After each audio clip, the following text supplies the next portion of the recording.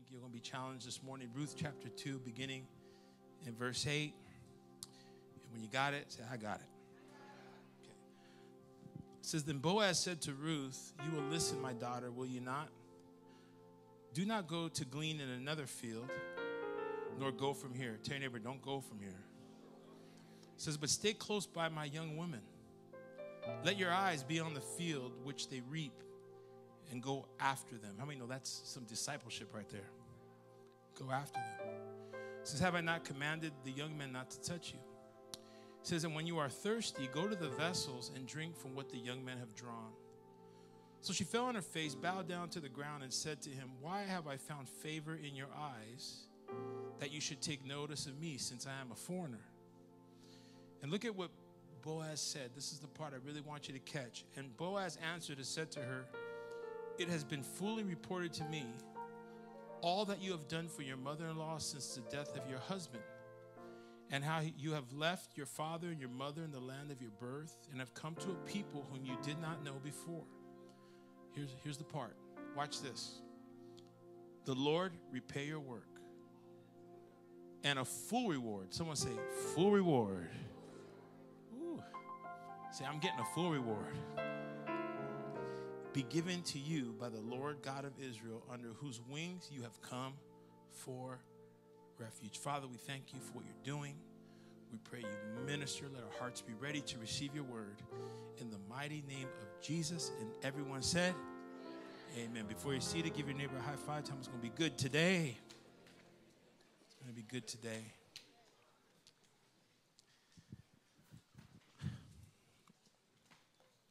When's the last time you heard your pastor speak from the book of Ruth? Someone say never. Say never, ever. That's how you know this morning the message is from the Lord. But when you really look at the book of Ruth, it is one of the most beautiful books ever written in the Bible. People believe that it was written by Samuel the prophet.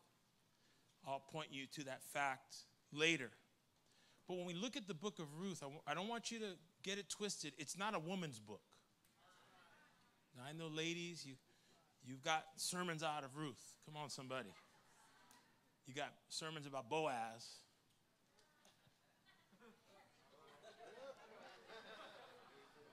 And you tell the women, don't date Boaz's brothers.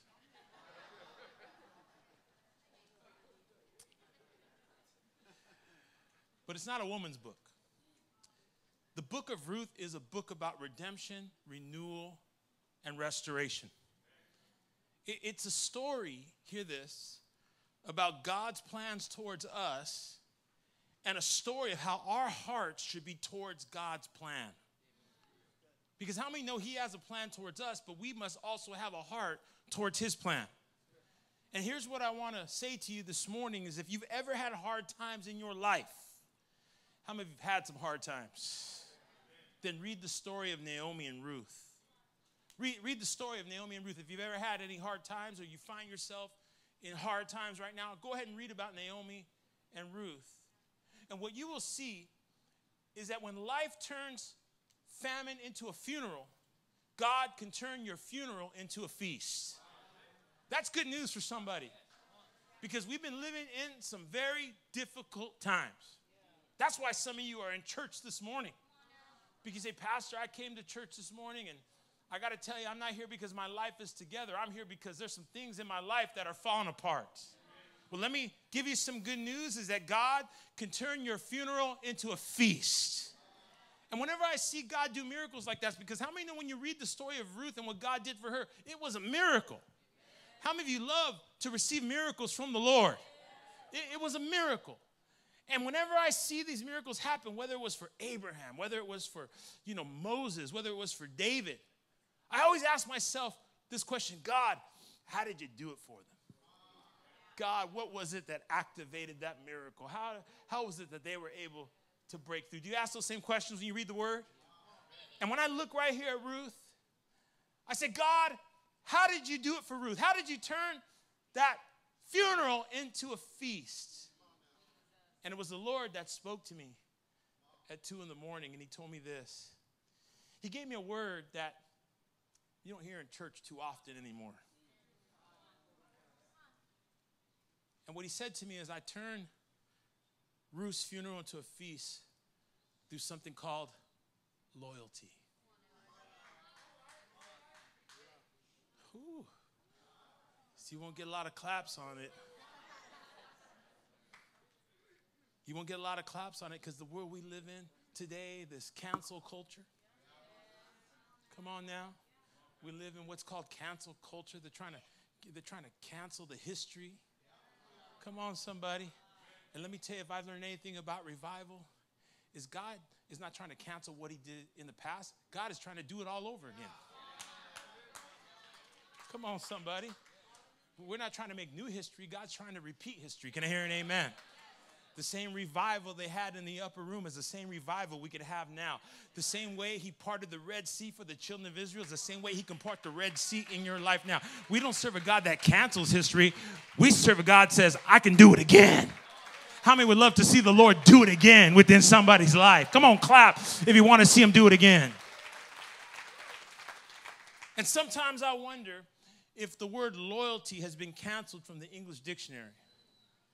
Because it seems like everywhere you look in the world, there's nothing but disloyalty. You see disloyalty in sports. You spend your whole life, a city spends their whole life, their whole city's rooting for a team, and that team leaves the city.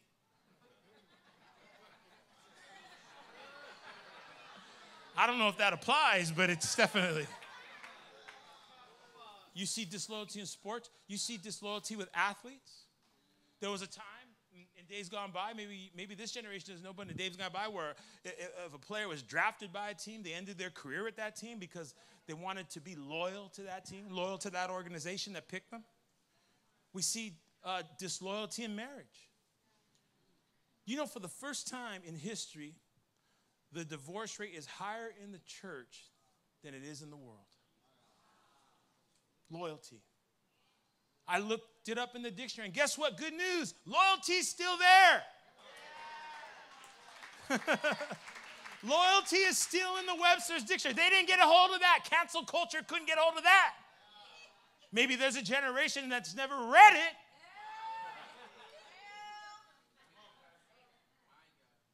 But it's still there. Someone say it's still there. The word loyalty means a strong feeling of support or allegiance.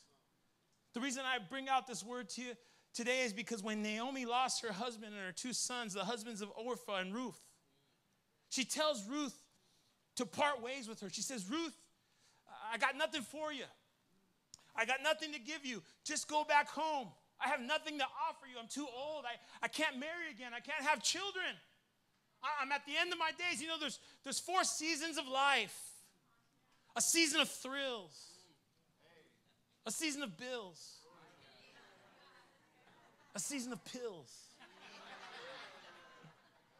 And then a season of wills. Naomi looked at her young daughter-in-law and says, baby girl, I'm just finishing up my pill season and I'm going into right my will season. But you're still in the thrill season. You're still young. You can still do something. But what we see is one of the most beautiful scriptures ever written in the Bible. In Ruth chapter 1, verse 15, she says to her mother-in-law, Naomi, entreat me not to leave you or to turn back from following after you. She says, for wherever you go, I will go. And wherever you lodge, I will lodge. She says, your people will be my people, and your God will be my God. And where I die, bury me right next to you. Ladies and gentlemen, boys and girls, that's loyalty.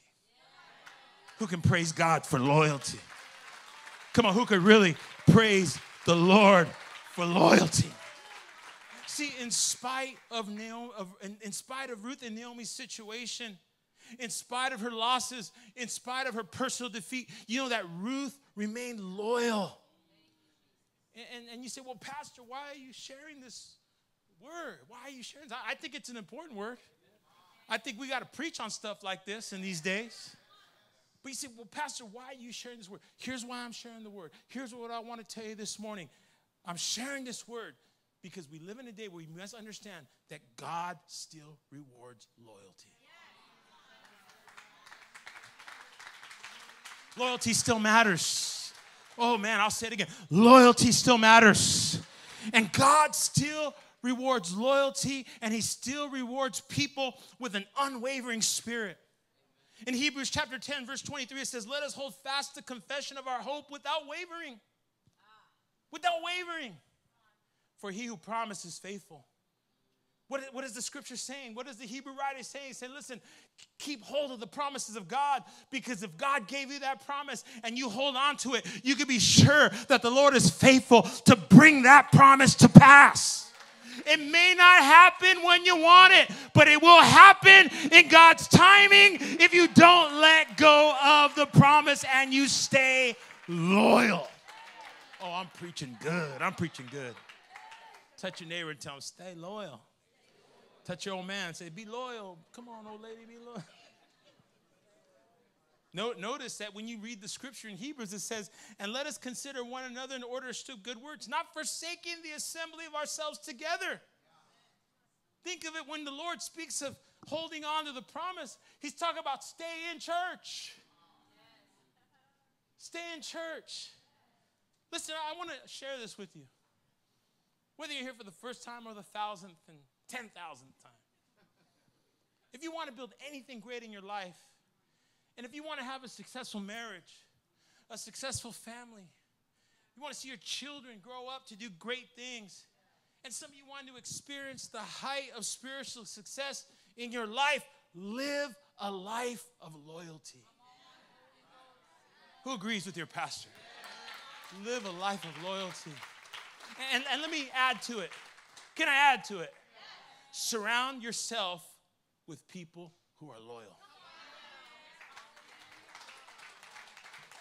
Man, this message is doing better than I thought it would.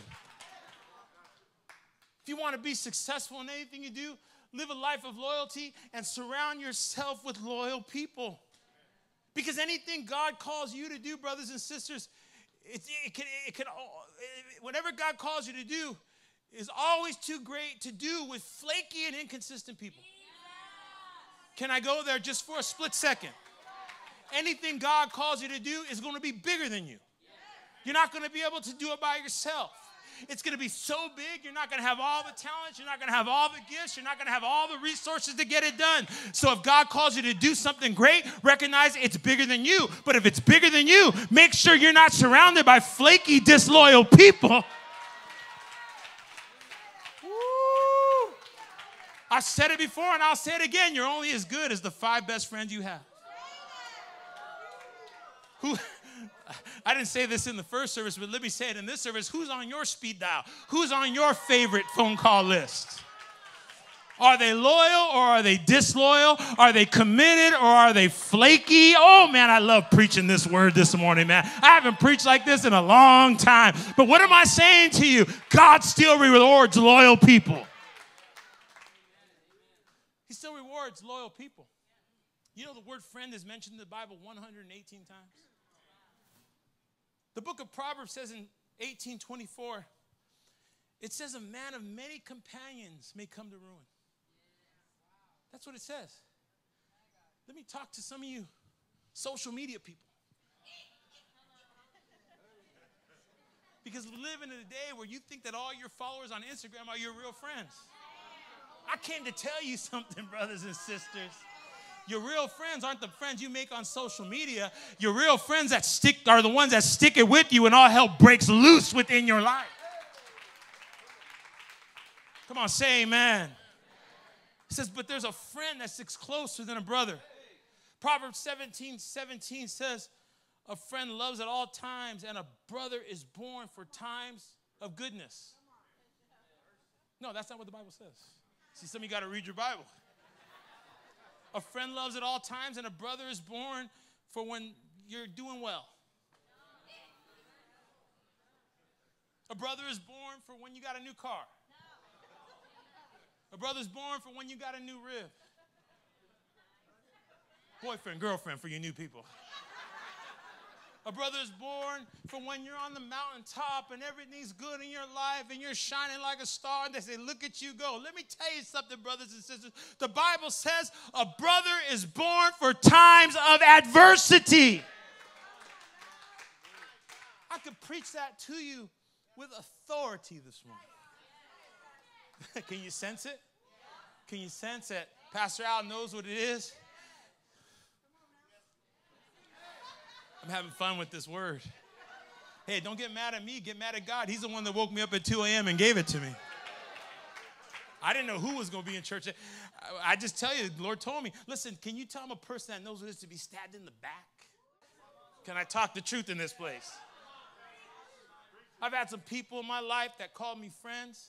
Some people that have said, if you need me, I'm just a phone call away. And as long as things were good, woo, they were there. As long as there was food on the table, they would come to the table. They eat their fill and take a plate home. Those times of victory. But I got to tell you something. If you want to find out who your real friends are, let the hard times come. Let the winds begin to blow and turn that picnic table over. Knock off the tablecloth. All the food is all over the floor. The silverware is all over the place. Knock over your little red punch. Your cake flipped over and is on the grass. Can I hear an amen? Let the wind blow. Let the wind blow and knock out your picnic and throw your food off the table. And let me tell you this, the person that sticks around to help you clean up your mess, that's your real friend. That's your real brother or sister born for adversity. Can I hear an amen? Thank God for loyal people. Thank God for people who stick it out with you, not when you're just on the mountaintop, but when you're in the valley. Come on, somebody. I think it's time that we begin to call the loyal people out. I think it's time that we begin to tell the loyal people, stand up. I think it's time to say, hey, loyal people, get ready, because God still blesses loyalty. God still raises up loyal workers. God still raises up loyal leaders. Ooh, my God. God bless the marriages that have made it 20 years.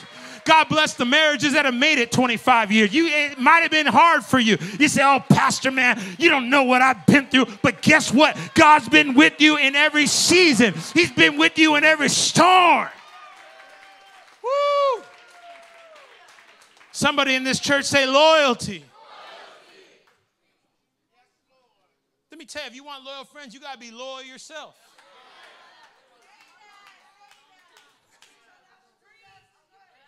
I love this section right here. You guys are cheering me on. You were good in the first service too. You know, to be loyal is to still believe. To be loyal is to still believe in the vision. Still believe in the dream. Still believe in the hope. Still believe in what God has shown you. And I believe we're living in a time right now where God is looking for people who still believe. They're loyal because they still believe. A recent Pew Research study showed that 1/3 of people who were once in church, committed to the house of God, committed to the plan of God in their life, that those people no longer attend church. It has even been said in a recent study that 75% of people who were in church in 2019 no longer attend any kind of church today. What happened to you? Now, I know you're here, but I'm going to give it to you so you can give it to them. Come on, who thinks I ought to let this one out? What happened to you? What happened to them? I believe in the church because I thank God for the church. You know why? Because when I was in my darkest hour, and my family wasn't even there for me. You ain't saying nothing to me. You ain't. See, family ain't always blood. Sometimes it's the blood of Jesus that makes you family. And when I was in my darkest hour, and when I was in my deepest pain, and when I was in my lowest pit, it was the church that came and pulled me out of the pits. I know I got some witnesses here today. I got everything I got today from the church. I was saved in the church. I was discipled in the church. I was trained in the church. I got my dignity back in the church. I learned how to talk in the church. I learned how to dress in the church. I learned about my gifts in the church. I found my woman of God in the church. I had my babies in the church. I made lifelong friends in the church. When I was in my darkest hour, it was the church that came to my aid. But I gotta say this, man. Some of you, maybe you're not here today, but you're watching online, and you still haven't come to church.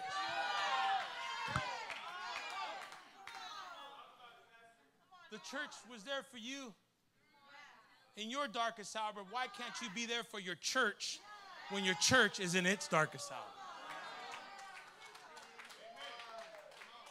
That seem hard? Does that seem hard? I mean, does that seem too hard? You're like, oh, that's hard. What do you say? Well, shouldn't we be fair?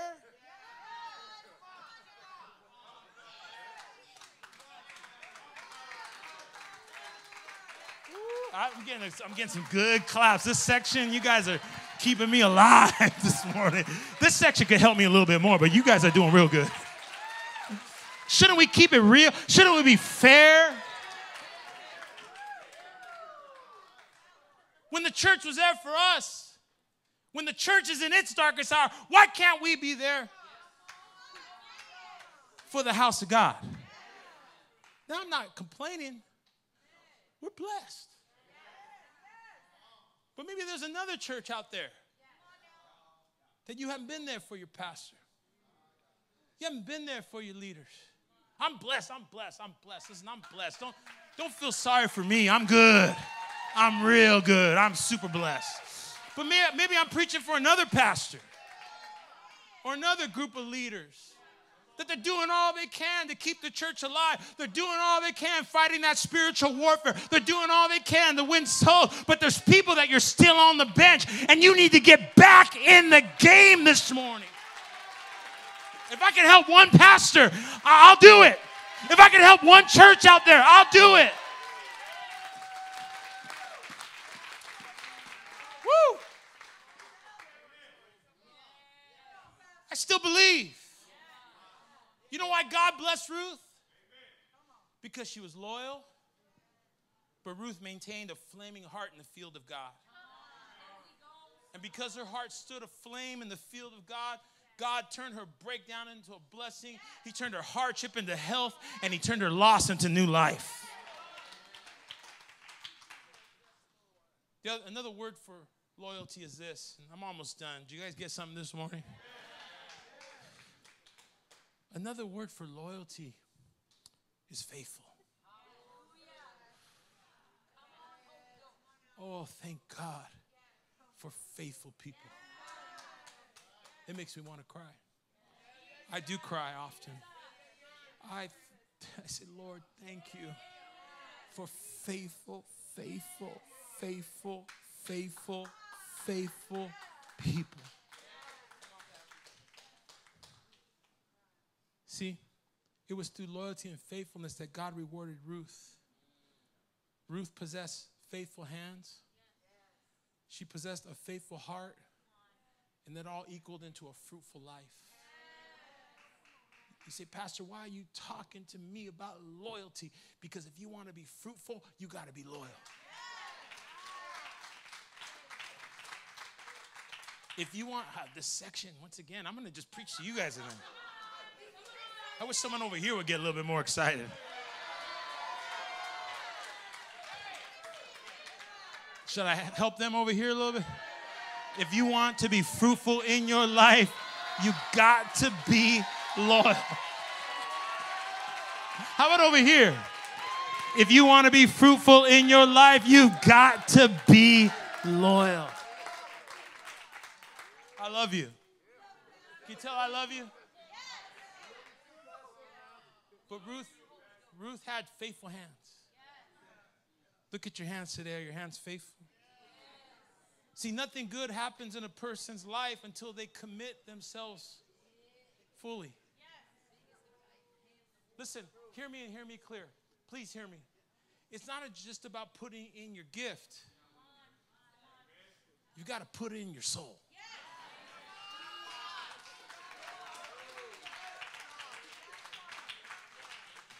When I get up here to preach, I don't just, I know some of you probably like, this guy, I've been hearing him for a couple weeks. He says stuff that's crazy. He has these motions, and he's dramatic, and he runs around, and he sweats, and he spits. Listen, I preach and baptize at the same time. But you might trip out on me just a little bit. But understand, it's because when I preach, I don't just give you 3 points in a poem. I'm not up here trying to be cute. I'm not trying to impress nobody. I put my soul into this thing. I'm trying to get what's inside of me and put it inside of you in some way. She had faithful hands. In verse 3 of chapter 2, it says, then she left and went and gleaned in the field after the reapers, and she happened to come to the part of the field belonging to Boaz, who was the family of Elimelech. Now behold, Boaz came from Bethlehem and said to the reapers, the Lord be with you. And they answered him, the Lord bless you. And notice this. This is the part I want you to see. Then Boaz said to a servant who was in charge of the reapers, whose young woman is this?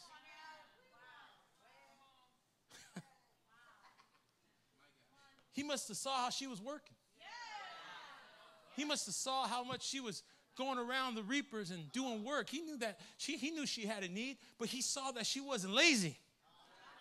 Come on, somebody. He saw that in her difficult times, she could have begged. She could have stood home, but she refused to hold back. She took her hands and put her hands to the plow. He noticed this woman didn't play the victim role.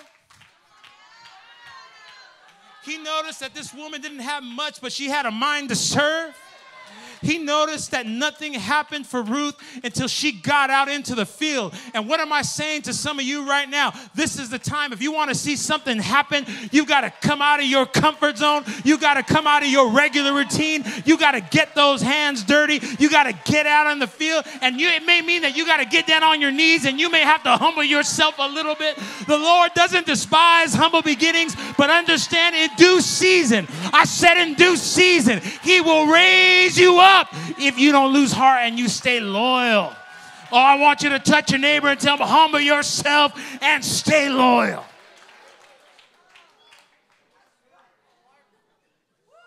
One thing I learned a long time ago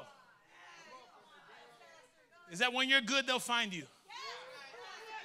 You don't got to promote yourself on Instagram. You don't got to advertise. See, that's how you get Boaz's brothers. By advertising. Advertising yourself on Facebook. Advertising yourself on Instagram. That's how you end up with, oh man, I want to say it. I can't say it. I can't say it. But you know what I'm thinking? That's how you end up with Boaz's brothers. But if you want Boaz, you got to humble yourself. You got to be loyal. You got to be committed. I don't want no scrubs. A scrubs is a guy that gets no love from me. Hanging. Some of you ladies that got to wait for God to send you a Boaz. Some of you men got to wait for God to send you a Ruth. Look for a woman that's humble. Look for a woman that's willing to serve.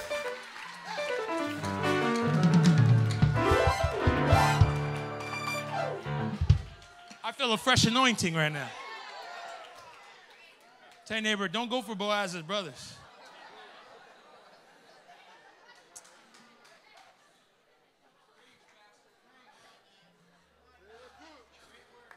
Some of you are mad at me right now. It's all right. It's all right. I love you. I love you. I love you. That's my job. I'm your father. I'm your Boaz. I'm here to teach you. I'm here to train you. I'm here to disciple you. I'm here to coach you. I got me a Ruth. She got a Boaz. We know what we're talking about. Thank you, Matthew. That's good stuff right there. Someone say faithful hands. When you're good, they'll find you. All you got to do is activate your hands. Activate your hands. The second thing that Ruth had was she possessed a faithful heart. It wasn't just faithful hands. Oh, man, I hope the men are catching this. This is not a woman's message. Come on, guys. Come on, guys. Come on. She had a faithful heart. Notice, not to be redundant, but notice she got noticed because her loyalty got her noticed. Boaz was no dummy. Boaz was no faker, shaker. He was the real deal, Holyfield. Why am I preaching to you like this in the second service? I know you're just bringing it out of me this morning. Boaz was the real deal. He was good looking. He had good hair. He had good teeth. Come on, somebody. He had a nice tunic. Double-breasted tunic. Come on, somebody. A little purple on it. Boaz was a leader. I believe that Boaz was a leader's leader. He was no half-stepper. He was no liar. He was no cheater. Boaz had something called character.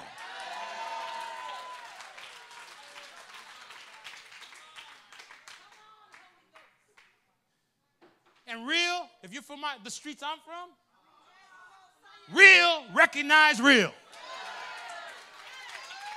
Come on, somebody. This section, you fire me up, man. Stop it, because I'm going to keep on preaching. Real, recognize real. Tell your neighbor, real, recognize real. Boaz walked in his field. He said, whose girl's that? Oh, but Boaz was no dummy. Because real leaders do their homework. He said, call her over here. Call that girl over here. I want to talk to her. And look what Boaz said to her. He says, it has been fully reported to me. Come on. You know what dating is? Gathering data.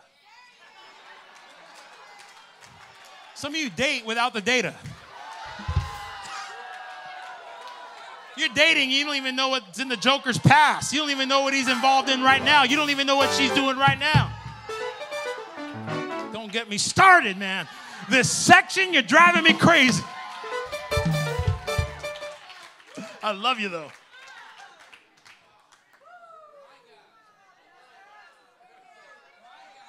I think we ought to talk about it. I think we ought to talk about it.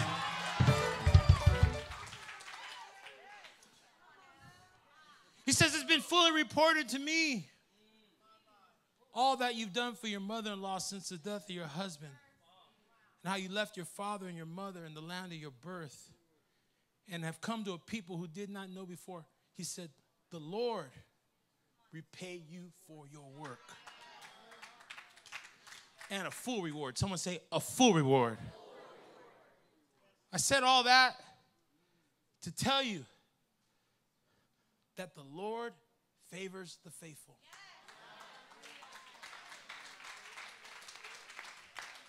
There is a reward for loyalty. Even Jesus said he gave out a bunch of talents. And there was one servant he gave a talent to. He went on his trip. One had 5, one had 3. He gave the one 1. He came back, 5 doubled it. 3 doubled it, came back to the 1. He says, where's my return? He says, well, I knew you to be a hard man. So I buried it. What did he say? He said, you wicked and lazy servant, knowing I'm a hard man and knowing that I'm not just a God, but I'm an investor. And everything I put inside of you, I put it in there for a purpose.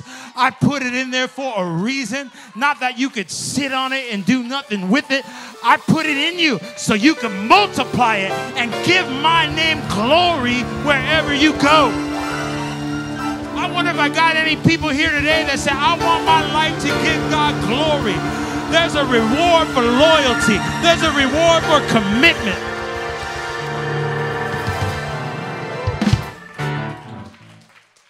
And understand that it's when it's your time. This is good. When it's your time, you'll get paid. That's why you need to stop being jealous of me. And stop being jealous of your neighbor. And when you hear people talking bad about people getting blessed, or why is it, you need to stop, because the reason God's blessing me and the reason God's blessing them, it's because it's my time. I know what it is to get down on my knees. I know what it is to work hard in the field. I worked hard in my mother church. I worked hard in the training center. I worked hard. Don't get mad at me now that God is coming through on every word that he's given me. Just get happy, because if God did it for me, you better know that God is going to do it for you next.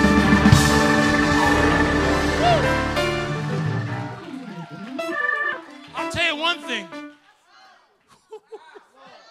Go, flow, Holy Spirit. It gets so good sometimes. You get mad about your enemies. You get mad about your haters. You get mad about your critics. It gets so good sometimes that your haters and your critics will bless you more than your friends. Because the Bible says the riches of the ungodly are stored up for the righteous. Touch your neighbor and tell him, be patient. Your time is coming.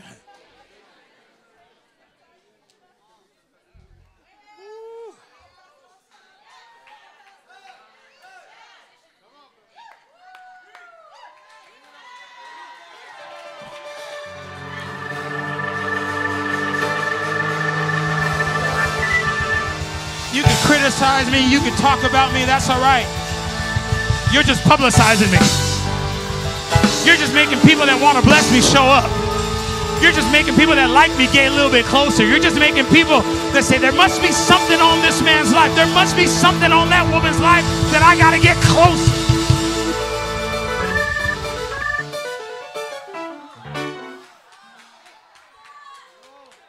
Don't hate me, partner with me. Don't criticize me. Let's get on the same team and give the devil a black eye and advance the kingdom of God and grow this ministry and plant some churches around the world. Come on, somebody. Give, and it shall be given back to you. Good measure, pressed down, shaken together, running over. There's a reward for loyalty. Touch your neighbor and tell him, be loyal. Tell him, be loyal to your soil. And that's my final point. Man, I feel like dancing. Because the final point is that Ruth possessed a fruitful life. If you want to experience fruit and favor, you got to plant yourself long enough to see it. The problem with this generation is we only do things long enough to feel good.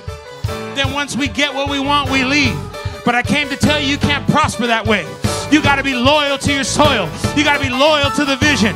You got to be loyal to your church. You got to be loyal to your pastors. You got to be loyal to your husband. You got to be loyal to your wife. You got to be loyal to your kids. You got to be loyal to your calling. You got to be loyal to God Almighty. Are there any loyal people in the house?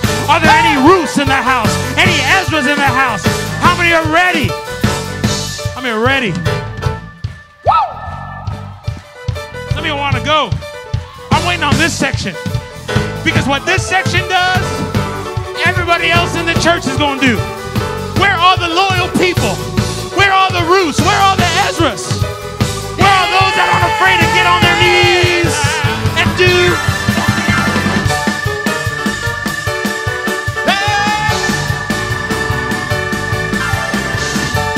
Look what the Lord has done. Look what the Lord has done. Come on, fill these altars. Oh, look what the Lord has done. Hey! He healed my body. He touched my mind. He picked me up. Just it. Oh, I want to see some new people up here. I want to see some new people. Oh, I'm gonna praise Him. Look what the Lord has done. Hey, when I think of the Lord, oh, when I think of the Lord, what's done for me? When I think of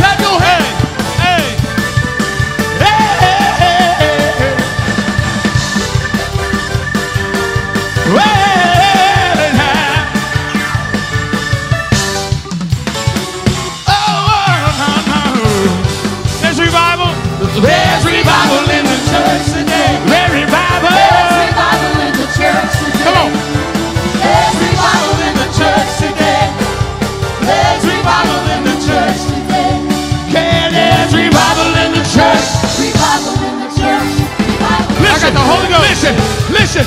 I'll be loyal till he calls me home. Say, I'll be loyal till he calls me home. Say, I'll be loyal till he calls me home. I'll be loyal till he calls me. I'll be loyal till he calls me. Be loyal till he calls me. Be loyal till he calls me home. Hey, come on and praise him right now. Hey, come on and praise him. Come on and praise him.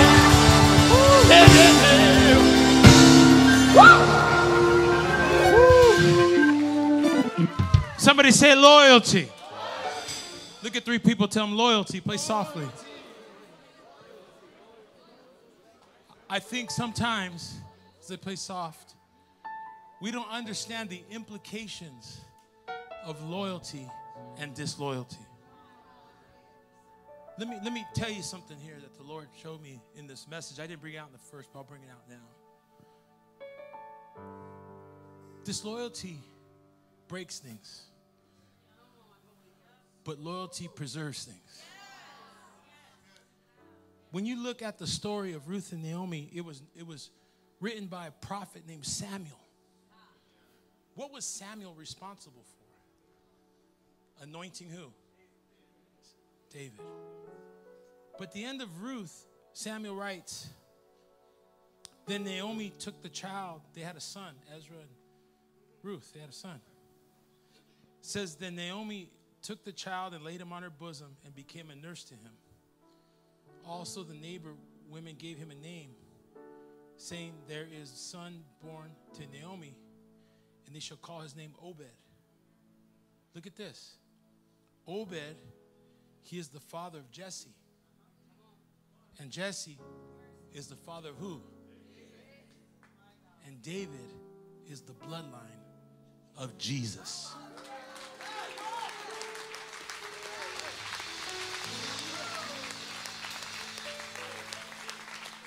All because of loyalty. If this third wave generation, you're going to take this vision around the world like we're believing you to, it's going to take loyalty. The same loyalty that Ruth gave to Naomi is the same loyalty this generation has to give to their spiritual parents. Because loyalty preserves the bloodline. The famine came. Have we been in a famine? Have we been in a famine? Have we been in a crazy plague? Have we lost things? Have we been hit? Have people been pushed out of the church? The famine did all it could to destroy the bloodline of Jesus. Without Jesus, we won't be here.